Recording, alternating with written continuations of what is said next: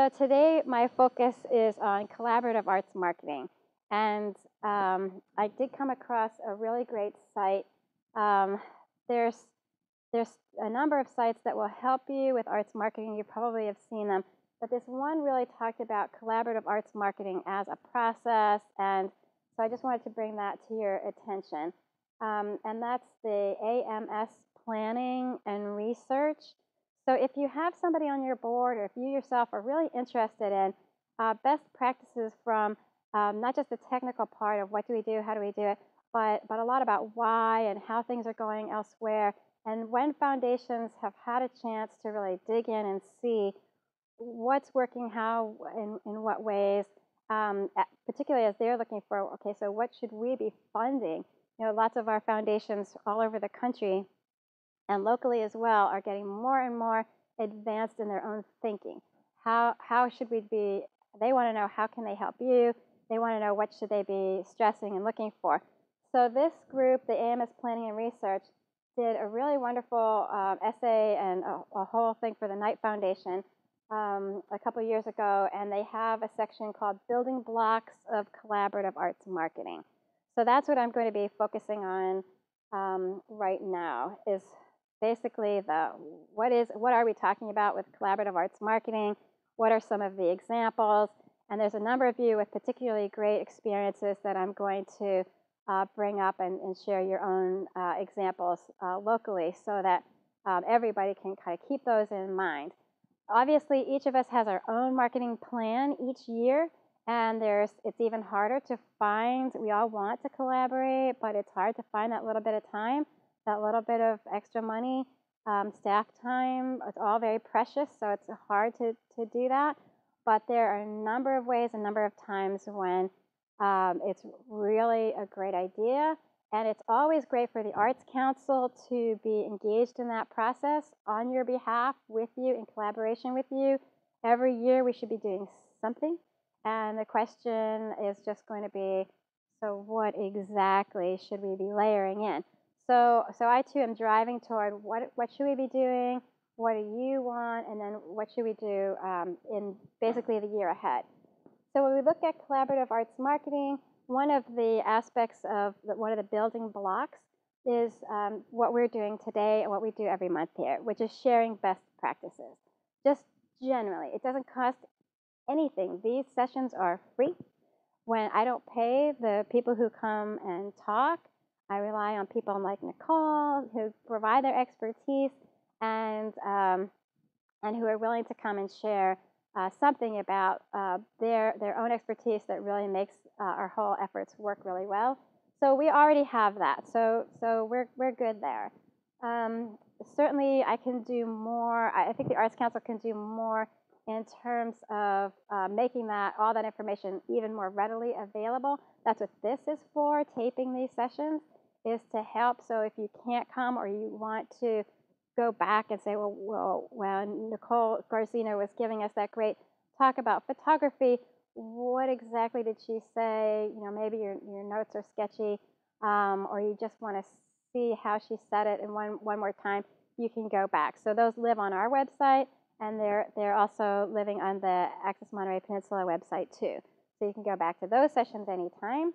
And then the next building block is pooling database resources and joint prospecting. You know, not necessarily, it can be joint prospecting of audience members or something similar.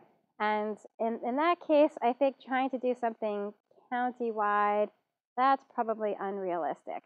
But I know a number of you have overlapping members, and that can be a really great thing to share. And you can figure out different ways to do it in a way that doesn't compromise your members' privacy. You can figure out a way so that they can do an opt-in if they'd like information from this other group. I know a lot of you have been doing wonderful cross-promotion on your websites. That is huge. I know a number of you are doing some kind of trade in your programs. Also huge. Bodies, it's all physics, right? Ultimately, it's physics. Bodies in motion will stay in motion. but a body at rest is really our greatest challenge. So once you have people who are up and running, they will come to different things. So all that cross-promoting that you're doing, I know it can seem to some of your staff and board members and volunteers that you're giving away the store, that you're giving something away. But you know it comes back. It all comes back because you've got those bodies in motion. And the more they go to different things, the more they realize the true value of the arts to their lives, to their families' lives, to education, to the community. They can see the spur that it gives to the economy as people go out to dinner, friends come from all over and come to stay. They can see that. The more they're out and about, the more they go. So all the cross promotion that you're doing comes back to you in myriad benefits. And it's also a way for people to, a lot of people are willing to come. They want to come to see you. They're very excited about you. But when they start to plan their weekend, they have a number of people to convince. So when there's that cross promotion, that also helps with that convincing part, to grab more people to come with them. Because a lot of people are not on their own. They're making decisions for a number of people or with a number of people. And the more that you can convince them to keep going, to keep coming out, so that it becomes a habit. You ever go to a Turkish, anywhere, any place in Turkey at all, there'll be a number of people who are selling carpets. And their whole question is not, will you buy a carpet? Their question is, which one? So if you can get people to that habit where they're looking every week, we have the Monterey County Weekly, we have the Go section in the Herald, we have our site, Monterey Bay 365. There's a number of places. There's all kinds of online calendars. Use everything, and especially the things that are free, and get people in the habit. The more that we are out there, the more that we're talking to the public, the more people have the habit of looking for us. What's happening this weekend? So it becomes not just a question of, should I do something this weekend, but selecting what should they do, and then gathering their people and moving into your place. So all that sharing is really, it's not just me saying, it's best practices. It is really the way to go. And we'll talk about some more of that in a minute. There are times when you may use this other building block, jointly negotiating vendor relationships. So that's a kind of thing that I actually now I'm taking this as a cue for me too, is that really I should be talking more to radio stations, TV stations, print, everywhere, to see what we could do to create ways to bring some of those prices down. Everybody has a nonprofit rate, so in that way we've kind of already done it. But there may be something that we could do, or a season that we could do, or something where we can drive the price down just even a little bit further for arts groups. But I would still recommend that you find a cohort of groups, and it doesn't have to be arts groups. I'll always be thinking about who cares about the subject of your next show. Whether your show is on stage or in a gallery or wherever it is, there's got to be some sort of subject matter. One of the great grantees that we have is the Compassionate Care Alliance. We support their drama. The Arts Council supports their drama program. The drama depicts people struggling with end-of-life issues. And so for us, that's really awesome. But you might be a theater group who one day has that as their subject and another day has something else. There's always something. You can have a really great partnership with a nonprofit who delves into that exclusively, primarily, and is willing to partner with you to provide cross promotion. That can be unbelievably powerful, because that is a huge wedge to get those people who are sitting around wishing they were doing something but just never quite getting there to become one of those bodies in motion. You get them in motion, cross-promote others, all of a sudden you've created another whole group of people who are coming to arts groups. It all works so well. And then you can work with them about that leveraging. Maybe they're doing advertising for something that they have coming up. Even though all nonprofits are stretched thin, and all businesses are stretched thin, and everybody's careful. Everybody's really careful. Partnerships are where real magic happens. And so I urge you to always stay on the lookout for it. And it doesn't cost a thing to sit down with somebody for coffee and say, hey, let's just explore something. And it doesn't cost much more to get your teams together and explore possibilities. It's all really good and potentially extraordinarily powerful. And also, I would urge you to think too about when you see a non-arts organization developing something with the arts, pay attention to how that is. Find out, how did that get going? How did that get started? Maybe it's something that you could become a part of, and then everybody's advertising through their memberships. It's so incredibly powerful. The next building block is consolidating the box office and customer service operations. So if you're still doing your own ticketing, you may really want to look at what other people are using in ways that might keep driving your costs down. And there's a number of outlets that locally and nationally that can help you with that. Obviously, there's a cost to that too, but if you feel like you're really ready to do something else, start asking around. And I'll start posting these on our website. Our website is artsformc.org. I know a lot of you are already familiar with that, but under a resources section, we'll start adding those. So that's another kind of thing that you can look at. So we're still driving toward working smarter all the time, trying to figure out what are the kinds of things that you're doing that maybe you don't really need to do. You can give to somebody else who specializes in that, or you can collaborate with others. And there's a consultant I came across just the other day. He said, every day you should be trying something different, but you try it on a small basis. You just try a little something. So if you're thinking about changing the way you're doing ticketing, maybe it's not for everything all of a sudden. Maybe you just try a new vendor for one thing, see how that works out. Or you try a collaboration on something small, see how that felt, and then go bigger. But this is the way for us to go forward. And in so many ways, we would all kind of like to just keep things steady, but we can't.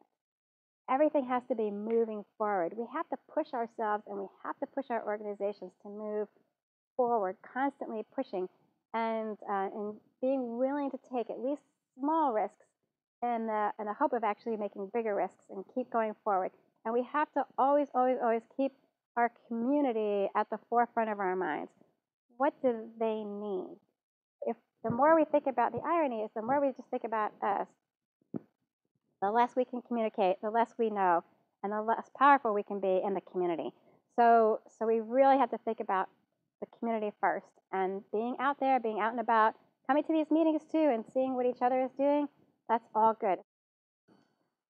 Everything that we can do with cultural tourism partnerships, that's all really very powerful. Hotels, restaurants, that also is one of those things to get more people to come into our area.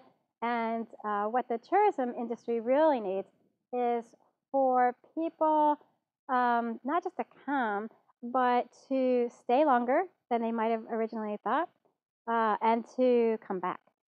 So when they come to what you're doing, then that is the way they feel really great about our area and are willing to come back. And you know, a lot of you already probably have people who are visiting in our area, and you already know they come back and back and back and back.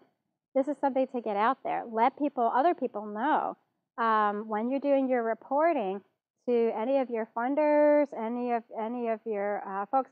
Let people know that this percentage of your people are coming from out of the area, and there's a huge economic impact from that, even from one evening, even from just a few concerts, but the cumulative effect is huge. As people want to come back to see you, they're coming back to our area, and it all works together again. Then the last thing is that I really want to talk about in great depth at another session, but I want you to start thinking about is public information, public advocacy campaigns. And I think about them as two separate things. There's, we want to talk to people about the general value of the arts. That's public awareness. The arts are great for education in a kind of a generic way. That's still public awareness. Advocacy is focusing on what you want to be different and having a legislative uh, something attached to that. So the Arts Council is very committed to both of those things. I'm going to be trying to stimulate my board to really think about advocacy in the next couple of years, to really think about ways, particularly with arts education. As we all know, there's some movement in the countrywide, statewide, locally to at least allow more arts within the school day, to promote it in some sort of a small way. But to really restore the central role that the arts should have in education, that's going to take more of a push. The greatest news of all is that the No Child Left Behind regimen that we've all been really suffering with, there's no other way to put it, for the last 10 years, it is eroding and going away and softening. And one thing that you should know about with all that is that there is simultaneously a huge movement called STEM, science, technology, engineering, and math. There's a parallel and hopefully merging movement, particularly within California, to turn that STEM to STEAM. Science, technology, engineering, art, and math. It's all good. It's all synchronistic. It all really works well together. Totally synergistic. That when we all know how people really learn, and that when people are learning through the arts, that is when they don't just learn it for today. They learn it for their lifetime. And when the arts are interconnected with all these other things, our scientists really look at our scientists. They are becoming fast our greatest allies, because they're realizing that the more challenging their own work actually gets, the more they have to rely on metaphor to figure out what are they looking at and what's next. And the more they realize the urgency of their own messaging, they need to harness the arts to connect with the public, because they can't just do it with their journaling alone. It's just not working. And so the scientists and the artists are really going to be finding more and more common ground in the years ahead, and that's all going to be awesome.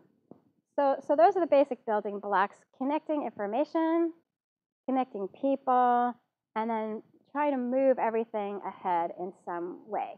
So I would really, really just urge you in your own, particularly as you get into any kind of a strategic planning idea, as you prepare for any retreat you might have, but even on a small scale, try something. Just try a little something with somebody that you like, somebody that you think would be easy, and just see what it took to get that off the ground, to make it happen. What were the benefits? Then you can share that with your board as a whole. You can share it with your community as a whole, and see where that can get you. I'm really, really, as you can see, a big fan of these kinds of things, because I see them working all the time, and it's really, really very, very powerful. So a couple of examples I'll just give to you, and then I'll bring up Susan and I'll bring up Ellen. There's a great example in Charleston.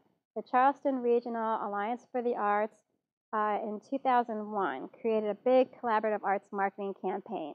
And when they did it big. And they had radio and TV ads, they had print, they had video, they had e-newsletters and e-blasts all over the place. But they also did some really clever things. They did things like they have pedicabs. And so they had pedicab drivers promoting the event with rack cards. MST is already, the Monterey Salinas Transit has already agreed to do something for us. And we're probably going to start with a poetry focus. But we can also use that as a platform to advertise the arts generally. So, and also obviously your concierges at all the hotels, even if you just pick the closest one to you, the biggest one. In their case, they had 1,000 rack cards at all the concierge professionals, and they also took some festivals and worked through them. They just did a whole lot of things that were pretty awesome all at once. Another group to look at, San Diego is stellar. If you look at anything that San Diego is doing, they do tons of collaborative marketing campaigns, primarily tourism oriented, but a lot of our tourism campaigns have a residential benefit. So the focus might be on tourism and whatnot, but it always has a local benefit. There's no doubt about that in many different ways. One of the consultants that I really like so much that I brought here for several different these kinds of sessions. He's the only one I've paid. He's the only one from outside, but he grew up in Pacific Grove, so or Seaside. Is Ron Evans, and his site is groupofminds.com. He is really brilliant because he's looking at everything. His focus is arts and technology, but he's looking at everything from the psychology of all of this, the psychology of decision making, how do people feel, and that's something to always bear in mind too. You remember what Maya Angelou had said, that people will forget what you said. They'll even forget what you've done, which can sometimes be a very good comfort for me. But they'll never forget how you made them feel. And that's something that we can do no matter what size our budget, no matter who's there. We can always make people feel welcome, excited, thrilled, and energized. And that's a big part of what we need to do.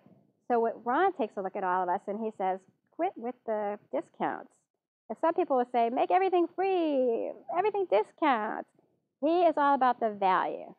And he is all about making sure, so when you do your partnerships, do your collaborations, yeah, you can have a discount, especially for this group of people and whatnot. But what people really care about, because as our retail friends can see, there's just so far you can go with that before people start to wait for your discounts. Well, I'm not going to come in this day, I'm going to wait. Or I'll only go when the price is half off or whatever. So you still have to experiment with that for your people, but really, I think Ron's on the right track to think about value. What are people going to get? And the thing that Ron talks about on he has this great blog. So this particular one is marketing in a downturn economy. You know, what are we supposed to do when things seem so difficult for everyone? Well, it turns out that maybe people can't buy the house of their dreams right now, and maybe they have had to make big changes and they're going to wait for the next car or whatnot, and maybe they have to make all kinds of things, but that doesn't mean they have no money, and that doesn't mean they don't still need to connect. That's what the arts offer. It's a way for people to literally connect, to feel the energy of other people, to feel inspired by, moved by, changed by our artists. And this is something that people need every day of the week, all year long. And this is what we uniquely offer the world, a chance to really dig deep and feel something that is different, to learn something, but in a really great, fun way. And Ron would really have us all focus on that. And as we develop our collaborations and as we develop our plans, it's really important for people to never lose heart about those kinds of things. We have to run the numbers. We have to do well with our budgeting. We have to keep driving those costs down, but never losing spirit, never losing the heart of everything that we have to do. So thank you for being here. And at this time, I would love to bring up Susan Breen. Can we have you come up to this microphone here? And Susan has done, sorry? Oh, yeah, sure. You're very welcome. So Susan has come to our area from Pennsylvania, and we are so lucky. For a number of years, she was dividing her time between Pennsylvania and California, but now is steady with us. So she has a lot to share, and I've asked her to just share a little bit about her experience in Pennsylvania, where she was part of a really great collaborative effort. Yes, my name is Susan Breen. I have my own business, my own consulting company that deals in public relations, marketing, and business coaching. And yeah, Pauline and I met a few years ago when I was, as she said, doing half-time here and half-time at a home back in Pennsylvania. But my husband and I have been permanent residents now of California for a couple of years. And I want to talk about some co-op things that we did in Pennsylvania that I think might help here. But I also wanted to remind all of you, how many of you are aware that we're in a three-way co-op right now? Here we are at AMP, at the invitation of the Arts Council, but also at the invitation of Arts Habitat, who has their own artist studio here. So right now we're talking co-op advertising. Some of us have never been in this studio before, and it shows a new audience of people, yet another facility and another element, if you will, of arts that exist in our community. Last night we were at an event at the Stardust Playhouse. How many of you have ever been in the Stardust Playhouse? Tiny, wonderful little intimate theater on Fremont Boulevard. I'd never been there, but we were there at the invitation of Arts Habitat because that's one of their regular meeting places now for a great program called Arts in Progress. So anytime you see organizations that sit down together and talk together, spend money together, put their banners, if you will, on top of a piece of print advertising in a newspaper, and we have examples of that here too. I wrote down two very obvious ones, one of which is the Ocio Theater in downtown Monterey, and is it the Monterey Bistro there on the back street, if you will. And for years, they've been selling a dinner and a theater ticket. That's co-op advertising. It's right under our noses. The others are the Herald, the Weekly, some of the other print publications will carry a full-page ad bannered by, let's say, the West End of Fan City. And in that block of full-page advertising could be 12 quarter-page ads, 8-page ads for all of us in this room, and you share the cost of the entire page.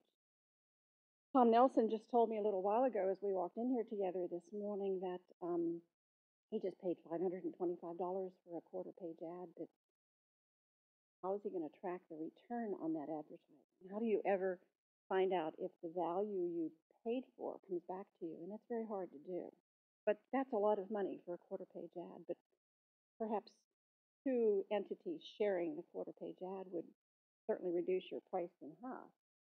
Let me talk a little bit about the Pennsylvania Tourism Council. I had the great pleasure to be on their board of directors for a number of years, and we did big things. The Tourism Council would buy billboards, full-page ads, and many print advertising or opportunities, including the state's annual visitor's guide. It would then offer back to any of the tourism entities in the state the opportunity to be part of those billboards, any of the size ads they wanted within the visitor's guide. And then these opportunities spread throughout the nation. If somebody called and wanted a Pennsylvania visitor's guide, they would see Harrisburg, they would see Gettysburg, they would see Valley Forge, they would see Pennsylvania Dutch Country, all on one page in one beautifully designed ad that everybody pulled their money and pulled their resources. And bingo, we had it. And though I don't like billboards, a lot of people do, some people don't, we did have these huge, huge billboards all over the state of Pennsylvania. But it brought the cost down to the individual entities, which was very important. I'm being a little fractious here because Paulette just threw this at us this morning. But by the way, I'd like you to make a presentation. Okay, so we have local opportunities for that kind of co-op advertising.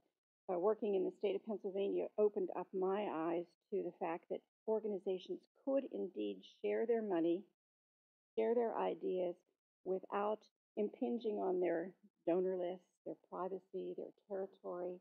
Working with the Convention and Visitors Bureau and the Chamber of Commerce also gives you the opportunity to get your print materials out there. Nowadays, we have social media, which has unending opportunities for you to get the word out. And we can't forget that in the whole approach to marketing and advertising, too, is though we may not understand or appreciate or know how to do all of the aspects of social marketing, our audiences do. Certainly kids do. And kids are customers, too. A whole volume of books written about kids as customers. Because kids make decisions for families, like where do you want to eat tonight, kids? Well, the kids will make that decision. So look at them as a separate demographic for marketing. Um, they're easy to work with and easily convinced, and they drive a lot of families towards how they spend their money. Um, so when we agree to co-op, and you call it collaborative, we back in Pennsylvania call it co-op advertising. Just remember that you are sharing ideas for the benefit of everybody. Everybody shares in the pages of advertising, and they share in the benefits and the returns. There are ways of tracking your advertising by simply putting in discounts or putting in twofers, or um, we could go on and on and on about examples, but there are ways. So I don't know how much more time you want me to have. Um, Call me, call Paulette. There are ways to do this without spending a lot of money. And now I'd like to bring up Ellen. And Ellen Martin is with First Night Monterey. And First Night is inherently a collaborative program, as a lot of you know. So I asked her to say a few words about how that works and how she amplifies her message by working with all the component parts.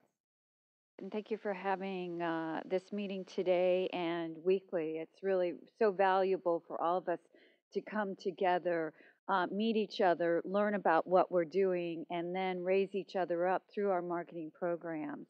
I'm Ellen Martin, and I'm the Executive Director of First Night Monterey. First Night is all about collaboration. It's a community celebration of the arts on New Year's Eve in historic downtown Monterey. Our marketing plans begin with who is involved with First Night on New Year's Eve. How are we going to promote each other? And so I just made some notes, which I will refer to because I'm not a very good speaker. But we begin with who's in our program and how can we partner with them. In our audience right now is a member of eContori. For many years, off and on, eContori has been a partner performing at First Night. They will barter with us. We'll put an ad in their program that comes out in December, and then we will promote them in our program ad. The program ad that First Night does comes out between like just before Christmas, and it features all the performers, artists, and community organizations that are in First Night.